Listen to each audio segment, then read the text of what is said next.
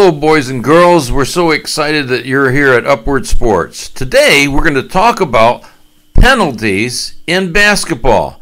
None of us like to do something wrong and get caught. But in basketball, if you don't follow the rules, you will eventually get caught, be called on by a ref for a foul. If you break these rules, you are in trouble.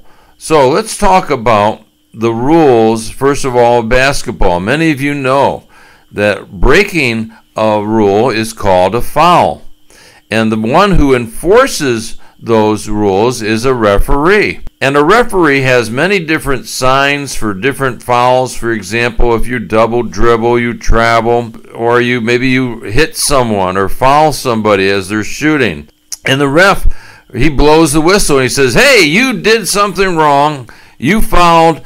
You hit somebody, you knocked them over, brought out of the game. You have to sit on the bench and you can no longer play. And the worst thing can happen is you get a technical foul where you're thrown out. For example, when you drive a car, you're not supposed to go over the speed limit.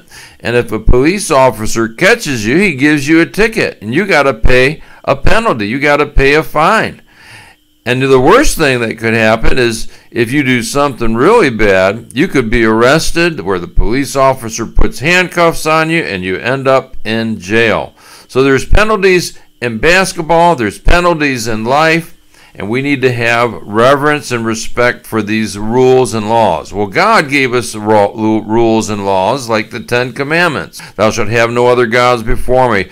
Thou shalt not make any images or idols. You should not say God's name in vain. Keep the Sabbath. Honor your father and mother. Don't kill. Don't commit adultery. Don't steal. Don't lie. Don't bear false witness. Don't covet. But you know, if we commit these penalties, which are called sin, and God keeps a record of them, He's the ref, you'll go to hell.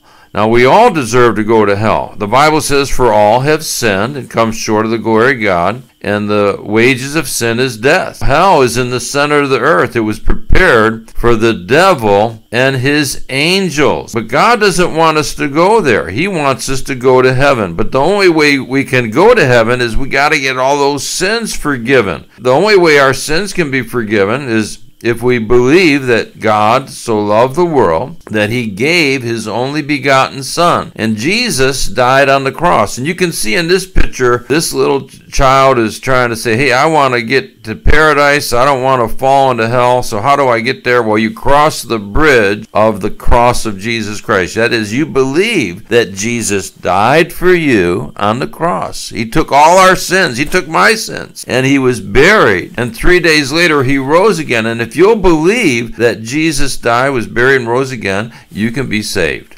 Now, here's a picture of what the Bible says, and we see God gave instructions to Adam and Eve: enjoy life, serve me, fellowship with me, but don't eat of this tree of knowledge of good and evil. Well, Eve and Adam ate of the fruit of the tree, and they became sinners. And as a result, you can see we're all sinners. Adam and Eve, their children, and here we are. We're all sinners now.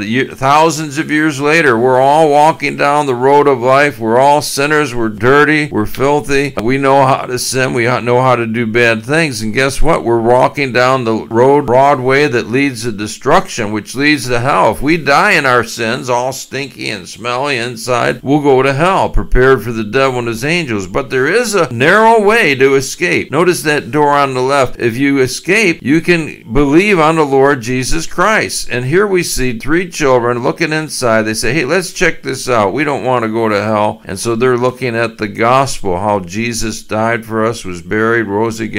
And the boy and the girl, they say, hey, we believe that Jesus died for us. We want Him in our heart. The other boy says, I don't believe that stuff. You guys want to be washed in the blood of Jesus? That's okay, but I'm out of here. I don't believe that stuff. So he leaves.